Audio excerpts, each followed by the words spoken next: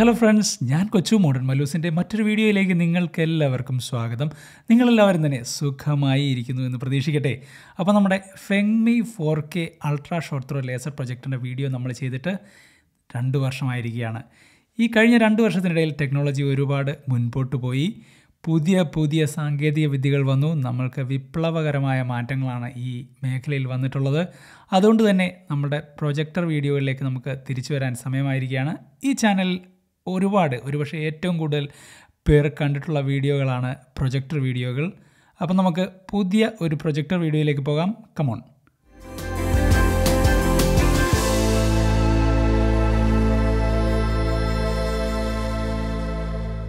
അപ്പോൾ നമ്മൾ ഇന്ന് സംസാരിക്കാൻ പോകുന്നത് ഫെങ്മിയുടെ തന്നെ ഒരു പുതിയ മോഡൽ പ്രൊജക്ടറാണ്.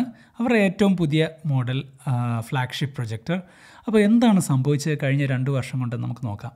അപ്പോൾ എന്താണ് ഈ പുതിയ മോഡൽ? ഈ പുതിയ മോഡൽ എന്ന് പറയുന്നത് നമ്മുടെ ചൈനീസ് മാർക്കറ്റിൽ ഫെങ്മി T1 എന്ന പേരിൽ അറിയപ്പെടുന്ന പ്രൊജക്ടറിൻ്റെ ഇൻ്റർനാഷണൽ മോഡലായ അതിൻ്റെ തന്നെ ഇൻ്റർനാഷണൽ വെർഷനായിട്ടുള്ള Formovie Theator എന്ന മോഡലാണ് നമ്മളിന്ന് സംസാരിക്കുന്നത്. ഒരുപക്ഷെ മിഡ് റേഞ്ച് നമ്മുടെ ഇന്ത്യൻ മാർക്കറ്റിനനുസരിച്ചല്ല, ഇൻ്റർനാഷണലി തന്നെ ഒരു മിഡ് റേഞ്ച് പ്രൈസിൽ ലഭിക്കാവുന്ന ഏറ്റവും നല്ല ultra short throw laser projector ആയിരിക്കും നമ്മളുടെ Formovie Theator. Formovie എന്ന് പറയുന്നത് ഫെങ്മിയുടെ ഇൻ്റർനാഷണൽ ബ്രാൻഡാണ്.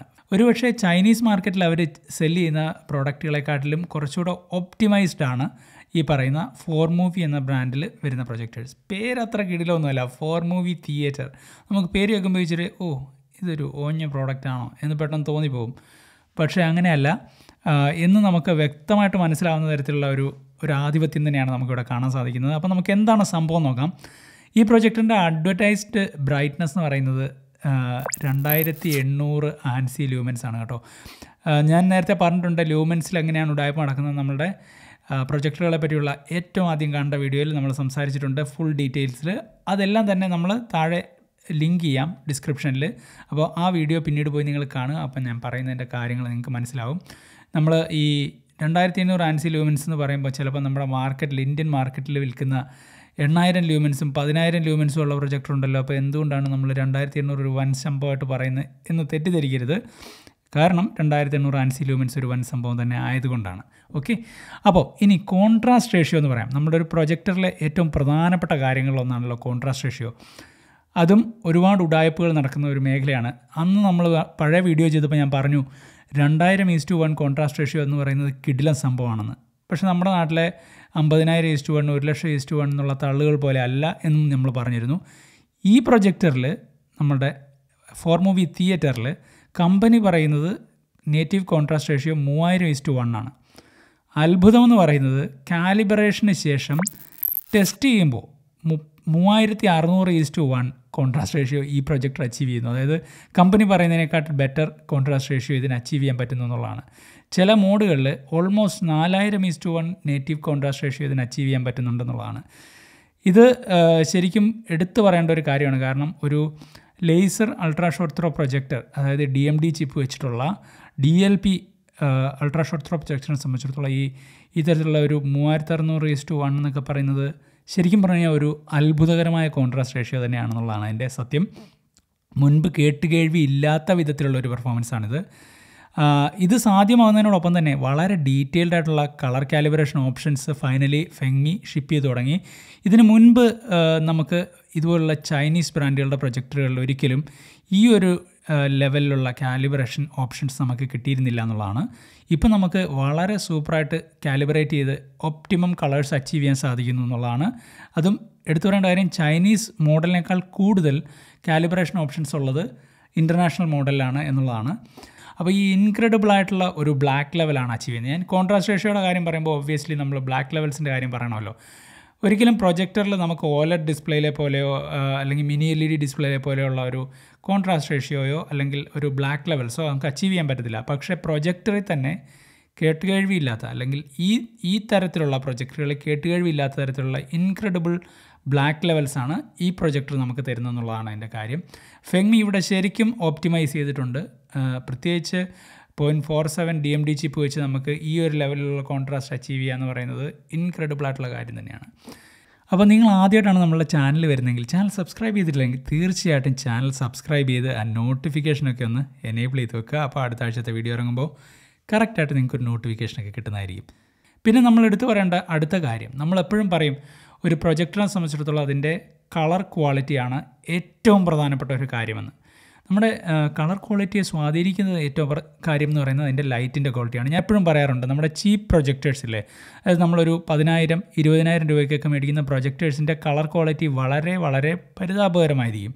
അതിൻ്റെ കാരണം എന്താണെന്ന് ചോദിച്ചു കഴിഞ്ഞാൽ ഡെഫിനറ്റ്ലി ഒരു എക്സ്പെൻസീവായിട്ടുള്ള ലൈറ്റ് സോഴ്സ് അതിൽ നമുക്ക് ഉപയോഗിക്കാൻ പറ്റത്തില്ല എന്നുള്ളതാണ്. ഈ പരിതാപകരം എന്ന് പറയുമ്പോൾ എന്നോട് നിങ്ങൾക്ക് ദേഷ്യം തോന്നരുത്. നമ്മൾ കുറേ കൂടെ എക്സ്പെൻസീവായിട്ടുള്ള പ്രൊജക്ടറുകളെ നമ്മൾ കമ്പയർ ചെയ്യുമ്പോൾ അതാണ് സത്യം. അപ്പോൾ നമ്മൾ സത്യം മറച്ചു വെക്കുന്ന കാര്യമില്ലല്ലോ. അപ്പോൾ തീർച്ചയായിട്ടും ഒരു LED സോഴ്സ് വെച്ച് ഉപയോഗിക്കുന്ന പോലെ അല്ല ഇപ്പോൾ ലേസറിൻ്റെ നിലവാരം. നമ്മൾ നേരത്തെ 2 വർഷം മുമ്പ് ഫെങ്മി 4K പ്രൊജക്ടറിൻ്റെ ഡെമോയും ടെസ്റ്റും ഒക്കെ ചെയ്ത സമയത്ത് നമ്മൾ സിംഗിൾ ലേസർ പ്രൊജക്ടറായിരുന്നു നമ്മൾ സംസാരിച്ചുകൊണ്ടിരുന്നത്. ഇപ്പം നമ്മൾ ALPD4 എന്ന് പറയുന്ന സാങ്കേതികം വന്നിരിക്കുന്നു. ALPD4 triple ലേസറാണ്. അതായത് RGB 3 കളറിനും 3 വ്യത്യസ്ത ലേസർ ലൈറ്റ് സോഴ്സുകളാണ് ഉപയോഗിക്കുന്നത്. അതുകൊണ്ട് എന്താണ് സംഭവിക്കുന്നത്? അപ്പം ലൈറ്റ് സോഴ്സിൻ്റെ ക്വാളിറ്റി ഇമ്പ്രൂവ് ആകുമ്പം ഒബ്വിയസ്ലി നമ്മുടെ ക്വാളിറ്റി ഓഫ് കളറും ഇമ്പ്രൂവ് ആകും. നേരത്തെ പറഞ്ഞിടത്തുനിന്ന് നമ്മൾ അന്ന് പറഞ്ഞുകൊണ്ടിരുന്നത് എങ്ങനെയും 100% REC 709 കളർ കവറേജ് അച്ചീവ് ചെയ്താൽ കിടും എന്നായിരുന്നു അന്ന് പറഞ്ഞുകൊണ്ടിരുന്നത്. പക്ഷേ ഇന്ന് നിലവാരം മാറി. ഇന്ന് പ്രൊജക്ടറിൽ നമ്മൾ REC 2020 100% കവറേജിൻ്റെ കാലം വന്നിരിക്കുകയാണ് എന്ന് ക്ലെയിം ചെയ്യുന്ന കാലം. ഓക്കെ, കിട്ടുന്ന കാലമൊന്നുമില്ല. ഇപ്പോൾ ഉദാഹരണത്തിന് ഈ പ്രൊജക്ടറിൽ ഫെങ്മി ക്ലെയിം ചെയ്യുന്നത് 107% REC 2020 കവറേജാണ്. REC 2020 709 അല്ല, 107% REC 2020 കവറേജ് എന്ന് പറഞ്ഞു കഴിഞ്ഞാൽ ഒരു സംഭവം തന്നെയാണ്. പക്ഷേ അത് ക്ലെയിംഡ് ആണ്. ടെസ്റ്റിൽ 89% ആണ്, ഓൾമോസ്റ്റ് 90%-നടുത്ത് കവറേജ് REC 2020 എന്ന് പറയുമ്പോൾ this is something very special. നമ്മൾ പറയുന്ന ഒരു DMD ചിപ്പ് വെച്ചുള്ള ഒരു DLP ലേസർ പ്രൊജക്ടറിൻ്റെ കാര്യമാണ്, അല്ലാതെ സോണിയുടെ 10 ലക്ഷം രൂപയുടെ പ്രൊജക്ടറിൻ്റെ കാര്യമല്ല പറയുന്നതെന്നുള്ളത് നമ്മൾ ഓർക്കണം. അപ്പം ഈ ഒരു പ്രൊജക്ടറിൽ 107% REC 2020 ക്ലെയിം ചെയ്യുന്നിടത്ത് 89 കിട്ടുക എന്ന് പറഞ്ഞാൽ അതൊരു വലിയ സംഭവം തന്നെയാണ്. ഈ ഒരു രീതിയിലുള്ള കളർ പെർഫോമൻസ് ഈ ഒരു പ്രൈസ് ബ്രാക്കറ്റിൽ നമ്മൾ മുൻപ് ഇതുവരെ എങ്ങും കണ്ടിട്ടില്ല എന്നുള്ളതാണ്. ഈ ഒരു കളർ പെർഫോമൻസ് നമ്മുടെ HDR പെർഫോമൻസിലേക്കും വന്നിട്ടുണ്ട്. ഈ 2 വർഷം കൊണ്ട് സംഭവിച്ച മറ്റൊരു മാറ്റം എന്ന് പറയുന്നത് പ്രൊജക്ടറിൽ ഡോൾബി വിഷനും അതുപോലെ HDR10 ഒക്കെ വന്നു എന്നുള്ളതാണ്. ഇതിലിപ്പോൾ നമുക്ക് ഡോൾബി വിഷനൊക്കെ അവൈലബിൾ ആണ്. അതുകൊണ്ട് തന്നെ HDR performance is very good. Obviously അത് മാത്രമല്ല പ്രൊജക്ടറിൽ ഈ കഴിഞ്ഞ 2 വർഷം കൊണ്ട് വന്ന മാറ്റം, മോഷൻ ഇൻ്റർപോളേഷൻ. നമുക്ക് കേട്ടിട്ടുണ്ട് സോണിയുടെ പ്രൊജക്ടറിലും സോണിയുടെ TV-യിലും ആയിരുന്നു എല്ലാ കാലത്തും ഏറ്റവും നല്ല മോഷൻ ഇൻ്റർപോളേഷൻ അല്ലെങ്കിൽ ഫ്ലൂയിഡിറ്റി നമുക്ക് കിട്ടിയത്. അതായത് നമ്മൾ നെറ്റീവ് 24p സിനിമയോ അല്ലെങ്കിൽ ചില സ്പോർട്സൊക്കെ വാച്ച് ചെയ്യുമ്പം ഇങ്ങനെ ടിക് ടിക് ടിക് ടിക് എന്ന് പോകുന്ന പോലെ നമുക്ക് തോന്നും, അതായത് സ്മൂത്ത് അല്ലാത്ത ഒരു മോഷൻ. ആ പ്രോബ്ലം ഒഴിവാക്കാനുള്ള ഒരു സാങ്കേതികവിദ്യയും നമുക്ക് ഈ പ്രൊജക്ടറിൽ ഫെങ്മി ആഡ് ചെയ്തിട്ടുണ്ട്. പിന്നെ ഇതിൻ്റെ സോഫ്റ്റ്വെയറിനെ പറ്റി പറയുകയാണെങ്കിൽ ഇതിൽ Android 11 ആണ് വരുന്നത്. പക്ഷേ ഇതിൽ Android 11 എന്ന് പറയുമ്പം ഡെഫിനറ്റ്ലി നമ്മുടെ പഴയ ഫെങ്മി പ്രൊജക്ടറുകളിലൊക്കെ ചൈനീസ് സോഫ്റ്റ്വെയർ ആയിരുന്നു വന്നുകൊണ്ടിരുന്നത്. അതായത് അവരുടെ തന്നെ നേറ്റീവായിട്ടുള്ള ഒരു സോഫ്റ്റ്വെയർ. അത് ഏത് സോഫ്റ്റ്വെയർ ആണെന്ന് ചോദിച്ചു കഴിഞ്ഞാൽ നിങ്ങൾക്ക് കൃത്യമായിട്ട് ഓർക്കാൻ സാധിക്കും. അത് നമ്മുടെ ഷവോമിയുടെ സോഫ്റ്റ്വെയറിൻ്റെ ഒരു എക്സ്റ്റൻഷനാണ്. ഷവോമിയുടെ സോഫ്റ്റ്വെയർ തന്നെയെന്ന് വേണമെങ്കിൽ പറയാം, അതുപോലെയാണ് ഇരുന്നത്. പക്ഷേ ഇപ്പം നമുക്ക് വന്ന മാറ്റം എന്ന് പറഞ്ഞാൽ ഇപ്പോൾ Android TV സർട്ടിഫൈഡ് 11 ആണ് വന്നിരിക്കുന്നത്. പക്ഷേ എന്ന് പറയുമ്പോഴും ഒരു എടുത്തു പറയേണ്ട ഒരു പ്രോബ്ലം എന്ന് വെച്ച് കഴിഞ്ഞാൽ നേറ്റീവായിട്ട് നെറ്റ്ഫ്ലിക്സ് സപ്പോർട്ടില്ല എന്നുള്ളതാണ്. നെറ്റ്ഫ്ലിക്സ് ആപ്പ് ഇതിൽ ഡയറക്റ്റായിട്ട് റൺ ചെയ്യത്തില്ല. എന്ന് പറഞ്ഞാൽ നമുക്ക് നെറ്റ്ഫ്ലിക്സ് കാണണമെങ്കിൽ ഇപ്പോഴും ഒരു വേറൊരു ഡിവൈസ്, ഒന്നെങ്കിൽ ആപ്പിൾ TVയോ അല്ലെന്നുണ്ടെങ്കിൽ ഫയർ TVയോ ഒക്കെ വേണ്ടി വരും എന്നുള്ളതാണ് അവസ്ഥ. ഞാൻ എപ്പോഴും ഫയർ TV റെക്കമെൻഡ് ചെയ്യും. ഞാൻ യൂസ് ചെയ്യുന്ന ഫയർ TV ആണ്. അതുപോലെ നിങ്ങൾക്ക് ആപ്പിൾ TV ഏത് വേണമെങ്കിലും യൂസ് ചെയ്യാം. ബട്ട് അത് ഉപയോഗിക്കേണ്ടി വരുന്നു എന്നുള്ളത് ഒരു ചെറിയ ലിമിറ്റേഷൻ തന്നെയാണ് ഇവിടെ. അല്ലായിരുന്നെങ്കിൽ സ്മൂത്ത് വേറൊരു അഡീഷണൽ ഡിവൈസിൻ്റെയും ആവശ്യം വരുന്നില്ല എന്നുള്ളതാണ്. പിന്നെ നമ്മൾ അന്ന് പറഞ്ഞിരുന്നു ഗെയിമിങ്ങിൻ്റെ കാര്യം. ഒരു വലിയ 150 ഇഞ്ച് സ്ക്രീനിൽ ഗെയിമിംഗ് എന്ന് പറയുന്ന ഒരു കിടുക്കാച്ചി എക്സ്പീരിയൻസ് തന്നെയായിരുന്നു. അപ്പോൾ ഒരു എക്സ്പീരിയൻസ് ഇവിടെ വീണ്ടും ഇമ്പ്രൂവ് ആവുകയാണ്. ഇവിടെ 34 millisecond ആണ് input latency. That is really good for A projector like this. അതായത് ഒരു പക്ഷേ ഒരുമാതിരിപ്പെട്ട കാഷ്വൽ ഗെയിമെല്ലാം ഈസി ആയിട്ട് കളിക്കാം. ഗെയിമിങ്ങിന് അപ്രോപ്രിയേറ്റ് എന്ന് ചോദിച്ചു കഴിഞ്ഞാൽ ഓക്കെ, ഒരു 12 millisecond അങ്ങനെയൊന്നുമുള്ള ഒരു മോണിറ്ററിൻ്റെ ലെവലിലേക്കൊന്നും വരുന്നില്ല. ഡെഫിനറ്റ്ലി 34 millisecond ഒരു പ്രൊജക്റ്റിനെ സംബന്ധിച്ചിടത്തോളം വളരെ റെസ്പെക്റ്റബിൾ ആയിട്ടുള്ള ഒരു ലേറ്റൻസി തന്നെയാണ്. ഇനി നമ്മുടെ ചാനലിൽ ഓഡിയോയ്ക്ക് വളരെയധികം പ്രാധാന്യം കൊടുക്കുന്ന ഒരു കാര്യമാണ് അല്ലേ. ഹോം തിയേറ്റർ ആയാലും ശരി, 2 ചാനൽ ഓഡിയോ ആയാലും ശരി, എല്ലാം തന്നെ. ഇവിടെ ഈ പ്രൊജക്ടറിൽ അതുകൊണ്ട് തന്നെ 2x15 വാട്ട് സ്പീക്കേഴ്സ് എന്ന് മാത്രമല്ല, ആ സ്പീക്കേഴ്സിൻ്റെ ഡിസൈനും ഇംപ്ലിമെൻറ്റേഷനും ബോവേഴ്സ് ആൻഡ് വിൽക്കിൻസുമായിട്ട് ചേർന്നിട്ടാണ് ഫെങ്മി ചെയ്തിരിക്കുന്നത്. നോക്കിയേ, ചൈനീസ് കമ്പനീസ് വലിയ വലിയ ഓഡിയോ ബ്രാൻഡുകളുമായിട്ട് സഹകരിച്ച് കാര്യങ്ങൾ ചെയ്യുന്ന ഒരു നിലയിലേക്ക് കാര്യങ്ങൾ മാറി. ഒരുപക്ഷെ ഒരു കാലത്ത് നമ്മുടെ നാട്ടിലും ഇന്ത്യയിലും ഇതുപോലെ പ്രൊജക്ടേഴ്സൊക്കെ ഇപ്പോൾ ഉണ്ടാക്കുന്ന പോലുള്ളതല്ല, ഈ ഒരു ലെവലിലുള്ള പ്രൊജക്ടേഴ്സും സ്പീക്കേഴ്സും ഒക്കെ മാനുഫാക്ചർ ചെയ്യുന്ന ഒരു കാലം വരട്ടെ എന്ന് ഞാൻ പ്രത്യാശിക്കുകയാണ്. അപ്പോൾ ഏതായാലും 15 വാട്ടിൻ്റെ 2 സ്പീക്കേഴ്സ് ഒരു പ്രൊജക്ടറിൽ ബിൽറ്റിനായിട്ട് വരുന്ന സ്പീക്കേഴ്സിനെ വെച്ച് നോക്കുമ്പോൾ ദിസ് ഈസ് പ്രെറ്റി ഗുഡ്. പക്ഷേ നമ്മൾ ഒരിക്കലും അറിയാമല്ലോ, നമ്മുടെ ചാനലിനെ സംബന്ധിച്ചിടത്തോളം ഓഡിയോ പ്രധാനമായതുകൊണ്ട് ഒരിക്കലും ഈ പ്രൊജക്ടറിലെ സ്പീക്കേഴ്സിന് നമ്മൾ വലിയൊരു പ്രാധാന്യം കൊടുക്കുന്നില്ല. അത് എത്ര കിടിലമാണെന്ന് പറഞ്ഞാലും ഒരു ചെറിയ പ്രൊജക്ടറിനകത്ത് വെക്കാൻ പറ്റുന്ന speakers are going to B not enough. ഇതുപോലുള്ള ഒരു മൂവി എക്സ്പീരിയൻസ് നമുക്ക് ഈ പ്രൊജക്ടർ തരുമ്പം ഡെഫിനറ്റ്ലി നമ്മൾ പൈസ മുടക്കി നല്ല ഒരു ആംപ്ലിഫയറും സ്പീക്കേഴ്സും സെറ്റ് ചെയ്യണം. പറ്റുമെങ്കിൽ AVR വെച്ച് മൾട്ടി ചാനൽ ഓഡിയോ സെറ്റ് ചെയ്യുക സിനിമയ്ക്ക് വേണ്ടി എന്നുള്ളതാണ്. എങ്കിൽ മാത്രമേ നമുക്ക് ഈ എക്സ്പീരിയൻസ് പൂർത്തിയാക്കാൻ പറ്റുകയുള്ളൂ. ഓവറോൾ നമ്മളുടെ ഒരു മിഡ് റേഞ്ച് എന്ന് പറയുമ്പം എന്താണ് മിഡ് റേഞ്ച് എന്നുള്ള ഒരു ചോദ്യമുണ്ട്. എപ്പോഴും നമ്മൾ പറയേണ്ട കാര്യം, ഇൻഡസ്ട്രിയെ സംബന്ധിച്ചിടത്തോളം എന്താണ് മിഡ് റേഞ്ച് എന്നുള്ളതുണ്ട്. അതുപോലെ തന്നെ നമ്മളുടെ ഇന്ത്യൻ മാർക്കറ്റിൽ എന്താണ് മിഡ് റേഞ്ച് എന്നുള്ളതുണ്ട്. ഓരോ വിവിധ രാജ്യങ്ങളിലെ മിഡ് റേഞ്ച് എന്താണെന്നുള്ളതുണ്ട്.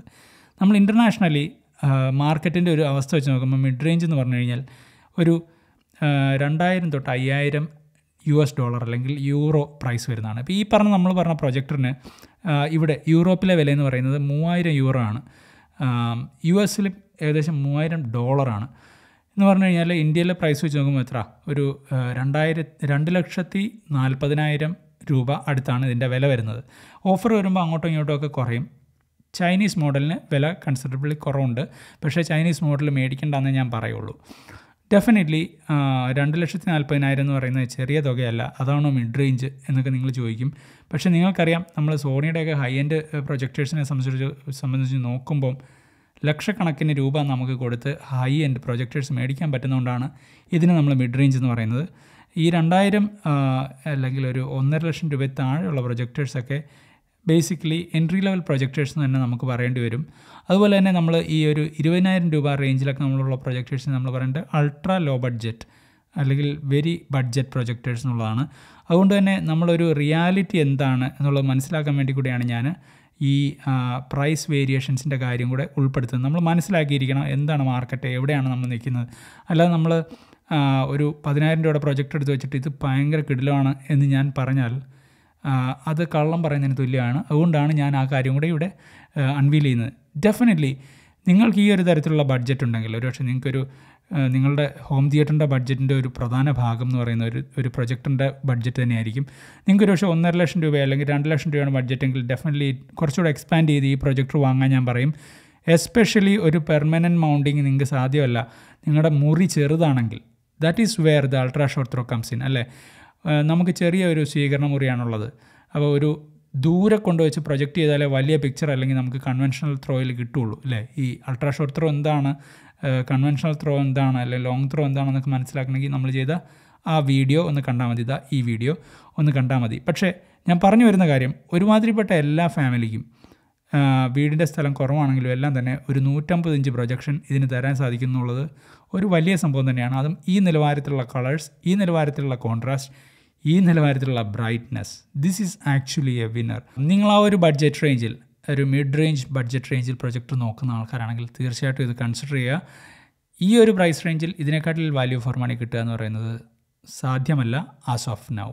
അപ്പോൾ നമ്മൾ ആ പ്രൊജക്ടറിൻ്റെ കാര്യമൊക്കെ പറഞ്ഞ സ്ഥിതിക്ക് ഞാനൊരു കാര്യം കൂടെ പറയട്ടെ. നിങ്ങൾക്ക് ഈ വീഡിയോ ഇഷ്ടപ്പെട്ടെങ്കിൽ പോകുന്നതിന് മുമ്പ് തീർച്ചയായിട്ടും ഒന്ന് ലൈക്ക് അടിക്കുക, സബ്സ്ക്രൈബ് ചെയ്യുക, അതുപോലെ നോട്ടിഫിക്കേഷൻസൊക്കെ എനേബിൾ ചെയ്യുക. പോകുന്നതിന് മുമ്പ് വീഡിയോ ഒന്ന് ഷെയറും കൂടെ ചെയ്താൽ കിടുക്കും. പിന്നെ പ്രൊജക്ടറിനെ പറ്റിയോ ഒക്കെ നിങ്ങൾക്ക് എന്തെങ്കിലും ചോദ്യം ഉണ്ടെങ്കിൽ തീർച്ചയായിട്ടും താഴെ എഴുതാൻ മറക്കരുത്. Okay, take good care of your self. See you on the next week. Bye bye.